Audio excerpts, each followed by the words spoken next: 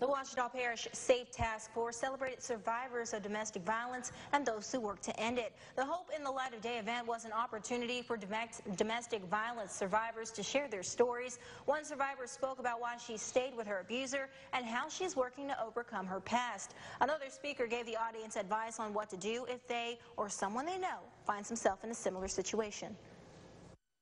You notice that their partner speaks for them. They don't speak for themselves ever. If you hear a lot of yelling from their house, if you see a lot of arguments, if you notice that she or he flinch when they're around that person, maybe just talk to them when they have a chance. Students also attended the event to learn about the signs of domestic violence in hopes of preventing abuse in younger generations.